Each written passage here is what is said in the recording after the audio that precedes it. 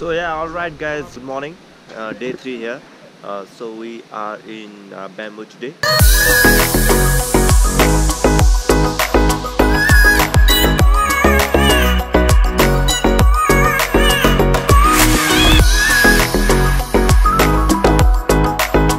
We arrived here last night. एकदम रमाइलो भयो रसियनहरुले एकदम गीत गाएर एन्टरटेन गर्यो है यस्तो पनि मजा आयो डाइनिङ हलमा अब यतातिर यस्तै हो रुम सुम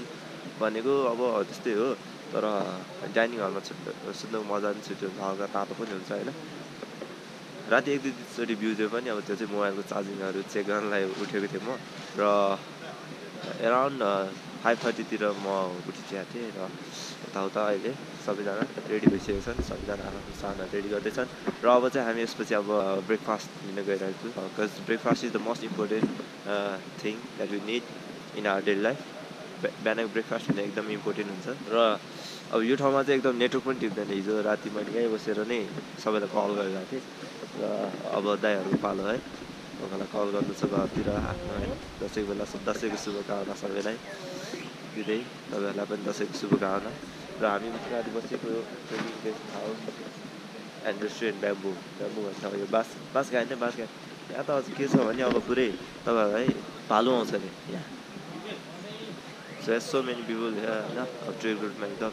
अब यो सिजन चाहिँ एकदम प्याकै हुन्छ तपाईँहरूलाई अब रुम पाउनु एकदम गाह्रो हुन्छ एक दुई दिनबाट बुक गर्दा नि एकदम गाह्रो नै हुन्छ होइन अब डाइनिङ हलतिर अब पायो भने रेयरली डाइनिङ हलतिरै सुत्नुपर्ने अवस्थाहरू पनि हुन्छ यो यहाँको नर्मलै हो म्याक्सिमम् नेपालीहरू यहाँनिर डाइनिङ हलमै सबैजना एक कोलाबोरेसनमा भनौँ सुत्छन् होइन र अब चाहिँ अब तातो चिया खाने हो ब्रेकफास्ट टक्क गर्ने हो अनि त्यसमा फेरि अब हिँड्यो अब यसपछि चाहिँ हामी दोबान देउराली त्यहाँ जान्छौँ अब त्यो चाहिँ ठ्याक्कै हाम्रो ट्रेकिङको बिचो आइपुगेको भन्ने अब त्यस्तै हो त्यसपछि हामी अब बेलुकासम्म त एबिसी अब एमबिसी या क्याम्पमै पुग्ने हाम्रो टार्गेट छ बेलुकासम्म अब हाम्रो चाहिँ ब्रेक जाम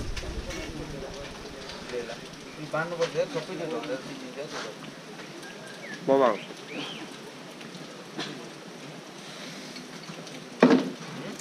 एकदम बबाङ छ बबाङ ब्रेड जाम एन्ड मिर्ची ग्रेट कम्बो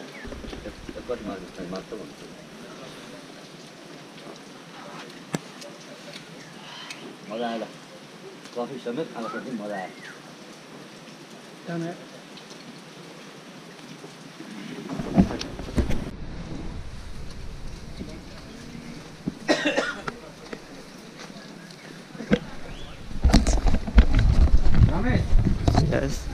अब चाहिँ हामी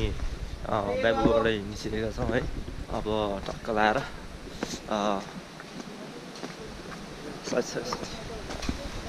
टक्क लाएर आज मस्त हिँड्नुपर्छ आज सकेसम्म हामी एबिस क्याम्पमै पुग्नुपर्छ सो गाइड्स एकदम हिजो पनि एकदम रफ एन्ड टफ हाइकिङै थियो आज पनि हुने नै छ सो स्टे ट्युन्ड Machhapuchhre हो खुट्टा जाम भयो भाइ लुफी केटा हाल्नु पर्यो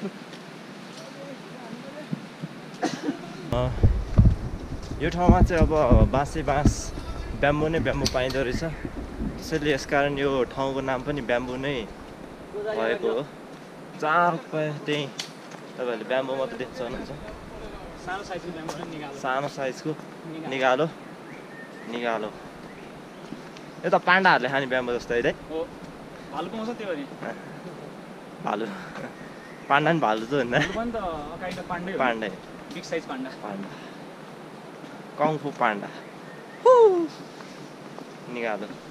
पुरै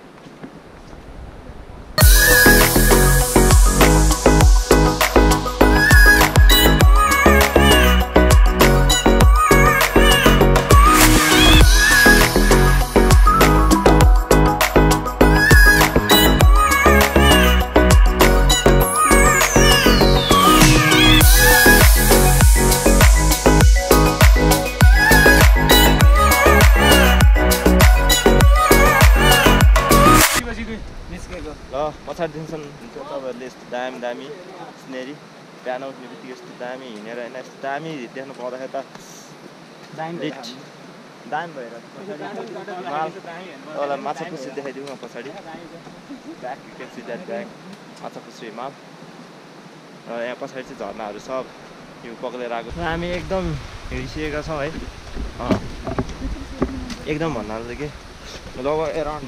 2 आवर्स जति भयो हामी हिँड्नु थालेको त्यस्तो गाह्रो त कसैलाई पनि भएको छैन त्यस्तो गाह्रो छैन अहिले अब हेरौँ कस्तो छ लेट्स डु इट चढ्दै जाउँ मान्छेमा के कस्तो हुन्छ will make it hello guys yes after walking almost for 3 hours we are in Himalaya हामी 2500 मिटरबाट 2920 मिटरमा आइसकेका छौँ र अब चाहिँ देउराली 1 घन्टा 30 मिनट छ ठिकै छ राम्रो गइरहेछ एकदम हामी चाहिँ अब हिमालयमा खाना खाने भने के हुन्छ हिमालय न त देउरालीमा खाना खाने कुरा भएको थियो 10 बज्यो हिमालय गुड सो यहाँ अलराइट गाइज अहिले चाहिँ हामी हिमालयमा छौँ होइन यहाँभन्दा माथि देउराली जानलाई इट विल टेक 2 आवर्स त्यसैले अब सबैजनाले खाना खाउँ भनेर यहाँनिर अब खाना खानलाई बसेको छौँ खाना रेडी नै भइसकेको छ है मोबाइल चार्ज गर्दा एउटा मोबाइल चार्ज गरेको 150 रुपियाँ त्यहाँ पुरै हिउँ पर्छ है कालो भएको छ नि नै रमेश दाइ त्यो मर्दीको बाट खिच्दाखेरि देखिने ठाउँ है त्यो है अब खानसाना खाने चट्ट लगाएर 10 बजी 10:30 भयो अब खानसाना खाएर हामी 11 बजी हिँड्छौँ होला दिउँसो चाहिँ खाजा खाने होला बसेर खाजा खान्छ आज बनाउनु पर्यो कतिजना खाने अमलेट अमलेट बन्छ नि 5 जना 6 जना 2 जना नखाने होइन 3 जना 10 जना खाने के गर्ने हो ए शिव दादा अमलेट खाने नखाने हामी खाने 5वटा अमलेट गर्नु चट्ट अब हेरेर खाना खाने हो सो गाइज हैन खाना खाएर हिँडेको हामी 10-15 मिनट भयो एकदम ठाडो उकालो भेटिरहेको छ अबको क्रमहरू बिस्तारै नै हुनुपर्छ किनभने अब लेक लाग्छ त्यसैले बिस्तारै अब मास्दै जाँदा अक्सिजन पनि कमै हुन्छ बिस्तारै जाने फ्रिजहरू खाँदै चबाउँदै लसुनहरू लिँदै हिँड्नु मासतिर it will very helpful for you अब चाहिँ उकालो छ जस्तो लाग्यो त्यस्तो होइन एकछिन उकालो छड्के उकालो यस्तै छ आई गेस त्यहाँ मान्छेहरू परिरहेको छ नि यही छ हामी आजै एबिसी त पुग्न सक्छौँ तर रेस्ट गर्दै जाने भनेर आजको चाहिँ त्यस्तो धेरै नगर्ने आज एम्बेसीमा बसेर भोलि बिहान 1.5 घन्टा जतिको हिँडेर भन्नाले एम्बेसीमै ब्याग स्याग राख्ने अनि बिहान एबिसी जाने भ्यू पोइन्ट एन्ड खाजा खाने फर्किने अनि खानसाना खाएर फेरि हामी तल फर्किन्छौँ भोलिको चाहिँ प्लान र अहिले चाहिँ माथि चढेछौँ ठिक छ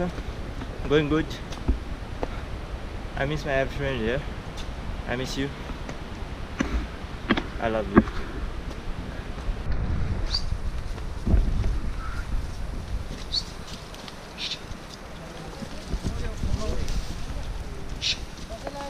दसैँ लाग्यो अब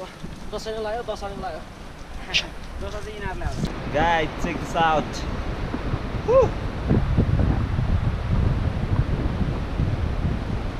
बवाल छ नि त एकदम बवाल छ नि यार एकदम यहाँको हावा नै के त्यो तलबाट आउँदाखेरि टपमा होइन यस्तो बवाल चिसो हावा यहाँबाट सिधा हेर्दा पछाडि हेर्नुहोस् सुसु बादल haven is myth Nepal is real त्यतिकै त भनिँदैन नि त होइन र गाइज चेक दिस आउट गाह्रो त गाह्रो छ होइन तर वर्थ इट के एकदम यहाँ आउनुको पनि एकदम छुट्टै मजा छ गाइज देउराली पनि आउनु लागिसक्यो त्यहाँ छ यहाँबाट त्यो देखिरहेको छ है यहाँ क्यामेरा देखाएको छैन ऊ त्यो हो देउराली कति माथि छ हेर्नु न होइन लगभग देउराली हाम्रो 3100 मिटर एबोभमा छ जाउँ अब हामी त्यता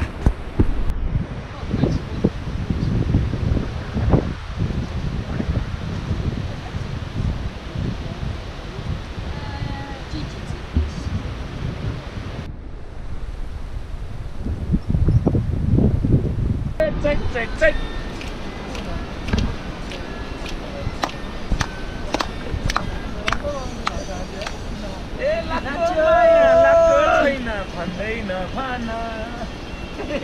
देउराली कुनै ठाउँलाई नि देउराली त्यतिकै भन्दैन रहेछ भन्ने आज थाहा भयो मलाई फेरि माथिको देउरालीमा नि यस्तै हुन्थ्यो है यहाँको देउरालीमा नि यस्तै we are moving towards embassy Machhapuchhre Base Camp अब एमएससीमा गएर आज बेलुका पनि हो यो चाहिँ एकदम avalanche risk area हो है foreigners and one Nepali guide were caught by avalanche and they lost their life. Yeah, pray for them, pray for their family. एकदम हुसु नै हुसु छ अब एडभेन्चरस थ्रिलिङ पनि छ अब avalanche एरिया मार्च अब यहाँको स्थानीयले भने अनुसार अब मार्चको सिजनमा चाहिँ avalanche हुन्छ यो पालि चाहिँ यताबाट avalanche हुने सम्भावना छ भन्दै थियो अब बाटो खुलायो के they are the reason behind it भन्दै थिएन अब यसो कि यताबाट आउँछन् avalanche भन्छन् हेरौँ अब हामी जाँदैछौँ रिस्की छ बाटो माथि बी केयरफुल माथिबाट अब जे पनि ढुङ्गाहरू खस्न सक्छ we have to be very much careful guys आउनु चाहिँ पर्छ so and we have to be careful as well as बवाल छ ठाउँ चाहिँ हुसुले कुनै बेला ट्याक्क बवाल देखिन्छ कुनै बेला देखिँदैन त्यस्तै छ okay now it's so cold धेरै जाडो अब चाहिँ you can C sorry everywhere fog this is Nepal yeah this is Nepal 11 बजेपछि चाहिँ त्यति नहेर्नु भनिरहेको थियो हामीलाई किनभने हुसु धेरै लाग्छ र माथिबाट ढुङ्गा खस्छ र हुसु परेको बेला ढुङ्गाहरू खसेको देख्दैन र इट्स सो रिस्की त्यसैले बी केयरफुल वेल यो बाटो हिँड्दा चाहिँ एकदम केयरफुल भएर हिँड्नु है यति तपाईँहरू आउनुभयो भने सो यस फाइनली 4 PM हामी चाहिँ अहिले माछापुछ्रे बेस क्याम्पमा छौँ क्याम्पमै छौँ भने माथि छ होइन पोखराबाट काठमाडौँ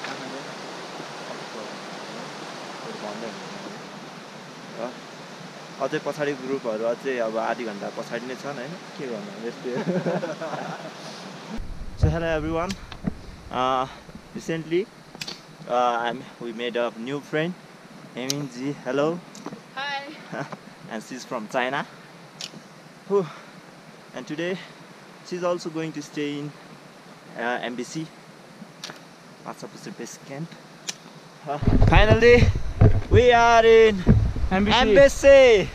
Woo!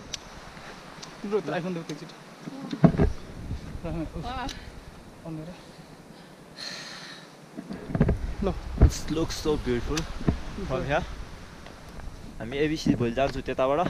अहिले चाहिँ Gurung cooperative wifi available here oh my God wifi available here नेटमा so finally we are in our stay hotel Gurung cooperative guest house and restaurant हामी चाहिँ आज यहीँ बस्छौँ है एकदम रमाइलो गर्नुपर्छ so guys I want to so you something हेर्नुहोस् पछाडि माछापुछ्रे फिस्टेल वाउ बवाल छ बवाल छैन त